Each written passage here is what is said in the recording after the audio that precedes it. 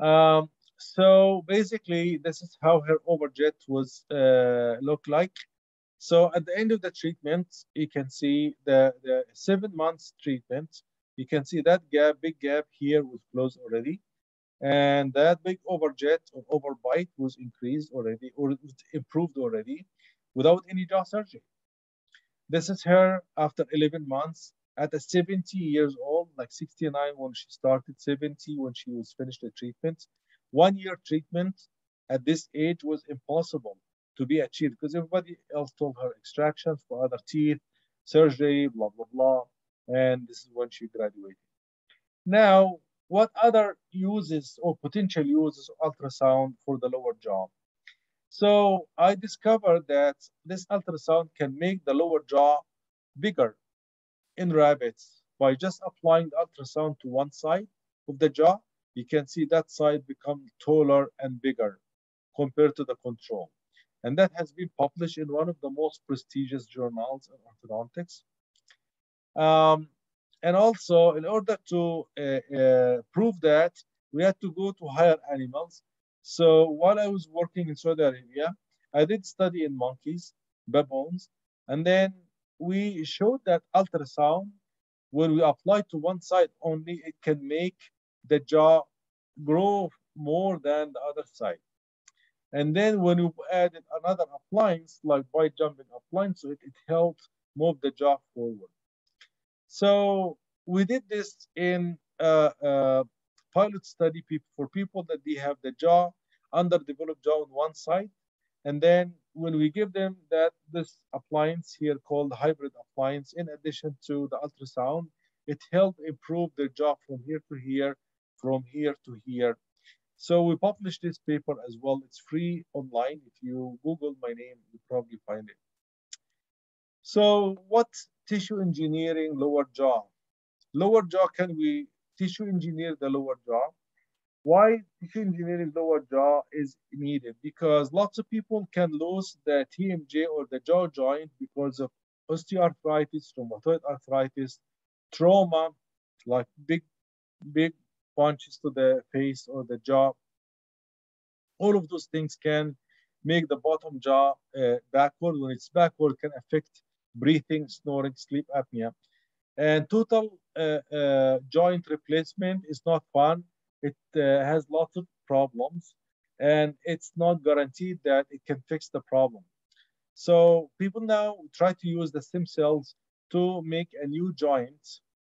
So we can get some stem cells from the bone of the longer bone, like the tibia or the leg, and then put it in petri dishes and make some cartilage-like tissue, bone-like tissue, put them together and make another joint.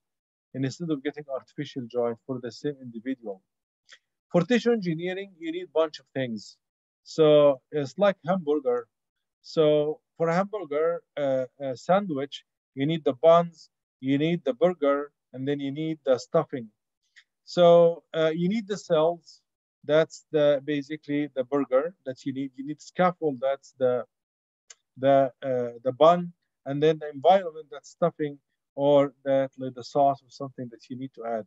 And this sauce is important to stimulate the cells, the mesenchymal cells, or the bone marrow stem cells into bone-like and cartilage-like tissues. And then those bone-like tissue and cartilage-like tissues, when you put them together, you can make a whole joint. So we have everything that we can. So we try to do that. So we get those stem cells in rabbits.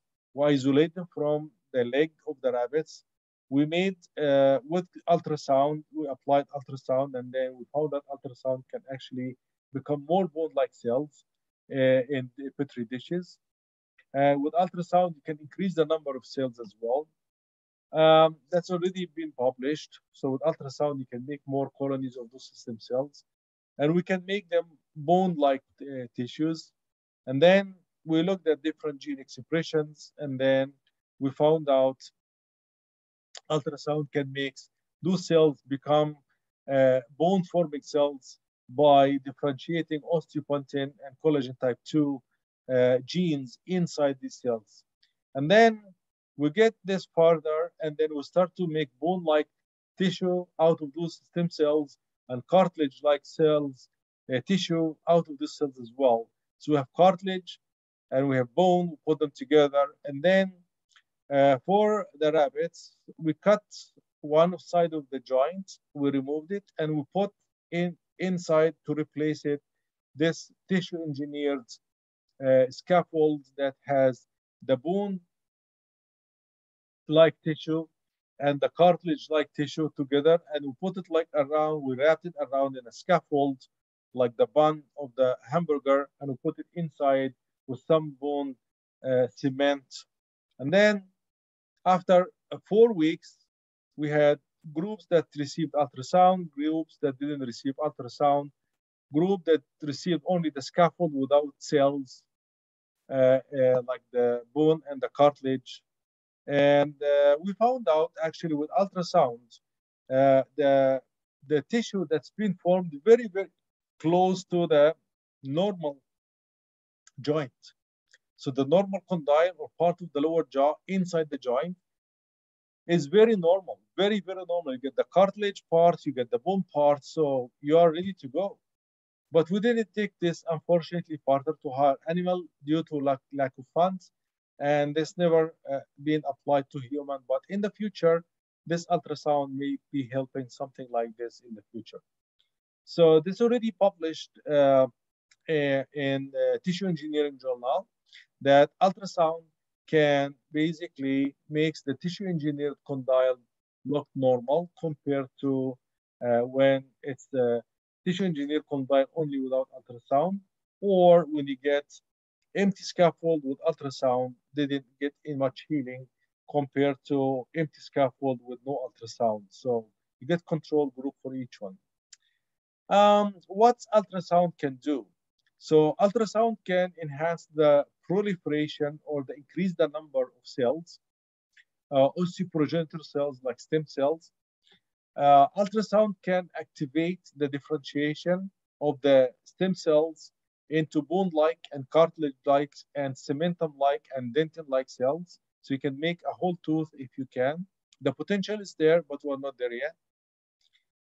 It can make angiogenesis, means like more blood vessels and more circulation. That helps regeneration of lost tissue, as well as making new tissues by tissue engineering. It can stimulate the new blood vessels, as I already mentioned. All those are different authors that I've never met in my life. It increases growth factors. So with this, all of those stimulations, especially TGF-beta 1, it has huge impact in dental field in the future. Potentially, if a tooth is being broken, can this be welded together or hold, like repaired together? I have only one case, and that has been shown that. So one case that was in one of the clinical trial, and then I've been treating her, sent her to get her wisdom teeth removed, and then she came with a fractured lower canine. So I gave her the ultrasound, but she was lazy recently. She didn't use the ultrasound. While she was using ultrasound, the teeth fractured, two parts of the roots get soldered together, like welded or soldered together, or healed up together.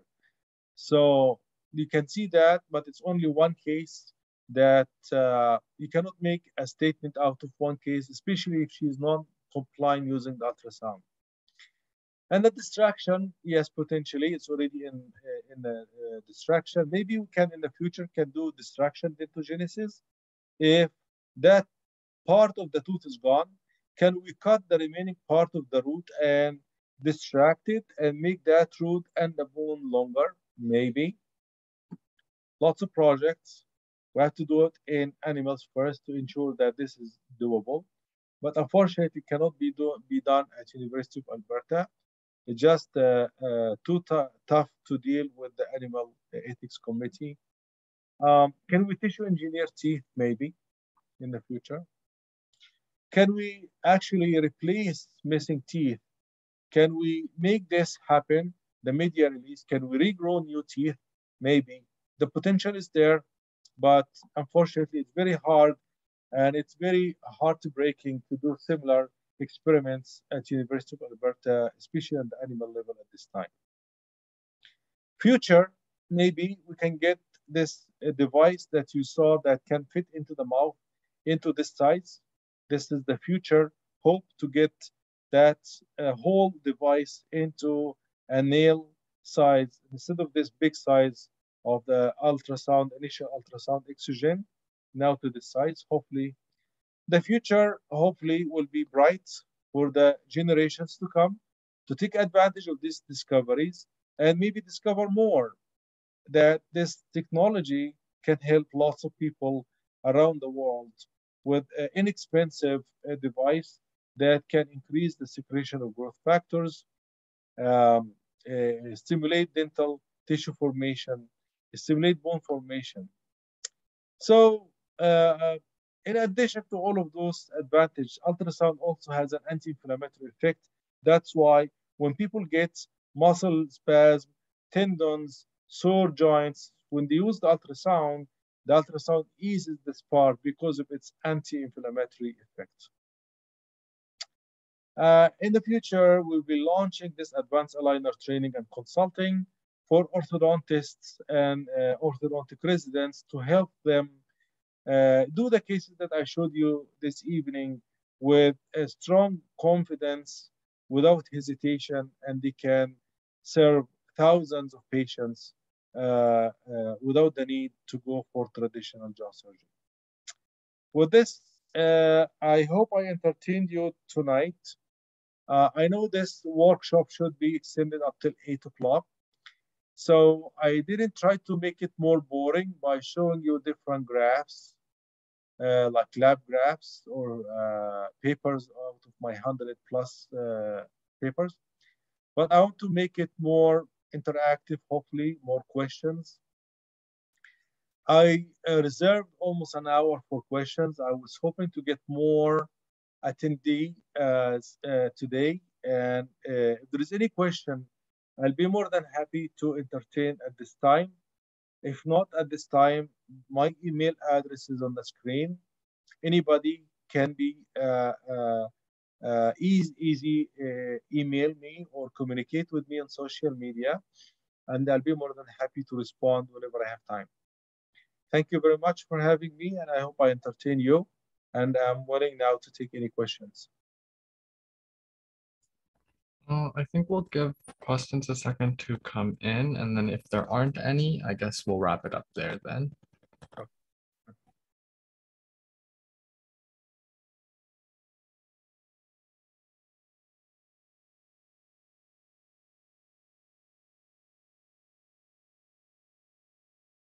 Okay, I don't see anything, so I think we'll call it here.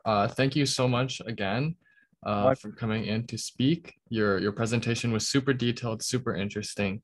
And yeah, thank you so much. My pleasure. Thanks again, Sunny, and thanks for the organization for inviting me. And I look forward to more fruitful collaborations in the future. Thank you. You are very welcome.